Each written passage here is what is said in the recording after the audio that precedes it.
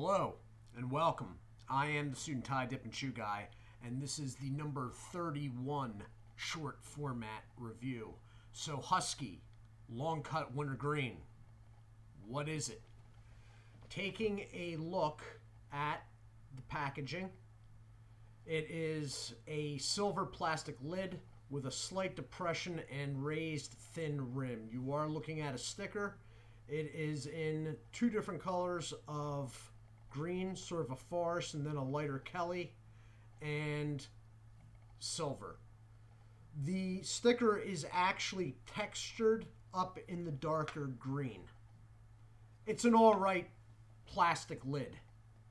Going to the side, you have general information such as this being a 100% American tobacco product, underage sale prohibited, sale only allowed in the United States, and of course, because it's U.S. smokeless, this is smokeless tobacco.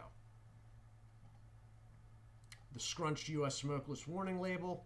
Then you have branding, cut and flavor, barcode, manufacturer's information, and then the large branding. So the manufacturer's information is that this is a product of the U.S. Smokeless Tobacco Company of Nashville, Tennessee.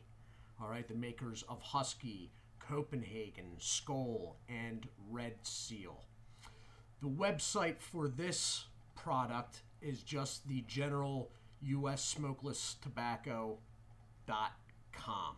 All right, it does not have its own website like the others. The can is a standard 1.2 net weight ounce can, thus they have it in the guaranteed fresh stamped and a sell-by date, which is January 26th, 2020. All right, so I'm going to cut right into this. Husky is a dying line in my mind. If anything was to disappear from U.S. Smokeless, I'm gonna put my money on Husky. They used to have a fairly full line, wintergreen, fine cut wintergreen, fine cut natural, a mint. I believe there might have been a long cut natural too.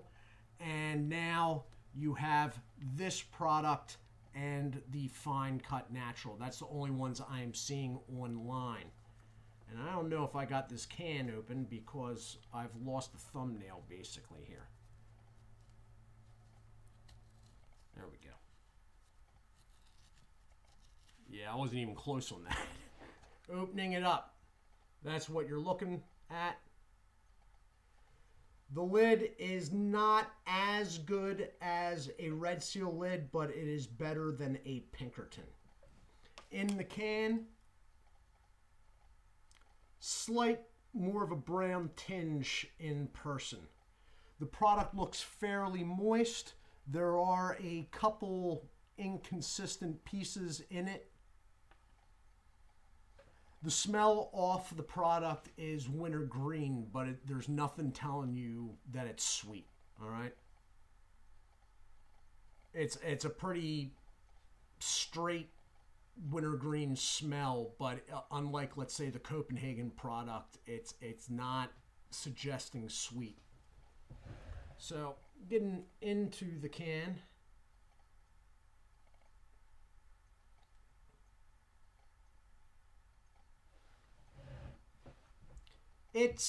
The cut is okay. The moisture level is okay. It's not the moistest product. It's not as dry as, let's say, Skoal. As I back in a minute.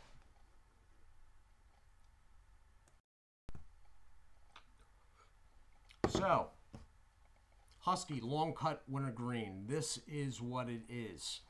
It is a fairly good tasting yet not overly sweet wintergreen. All right.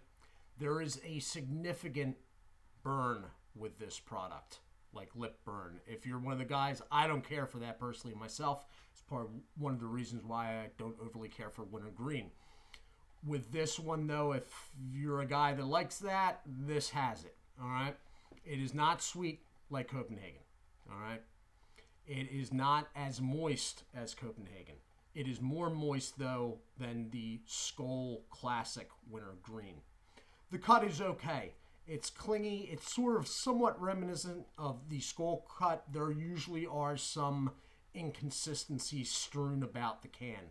Nothing uncomfortable, you know, nothing crazy, but it is not as finely milled as Skoal and Copenhagen products.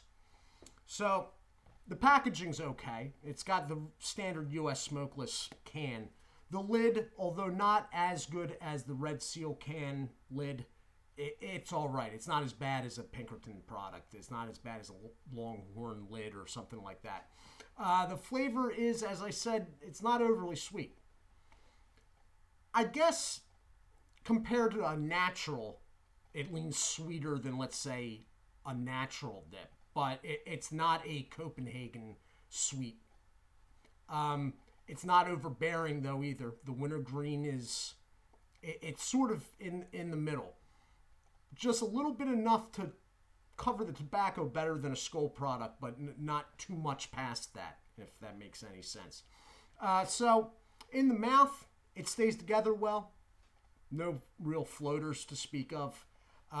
It spits okay. As I said, it's not as dry as Skoal, but it's drier than a Copenhagen product and definitely drier than my Stoker's. So it's not going to start producing a lot of spit with me, not right away anyway, outside of the burn. And the burn is, you know what? If you're a guy that likes Grizzly's Wintergreen with the whole mouth feel and everything, you may want to give this a try if you can find it. That said, although this is a budget line by U.S. Smokeless, it's probably still priced higher than a Grizzly. So, you know, I don't know, because this is one of the deals that I always have to get shipped in. So, I guess that covers it. Oh, the nicotine is definitely there. The nicotine's good on this. So, this has been the short format review of Husky Long Cut Wintergreen from U.S. Smokeless Tobacco Company. I am the Suit&Tie Dip&ChewGuy. I do hope you all are well. Do take care of yourselves, and God bless.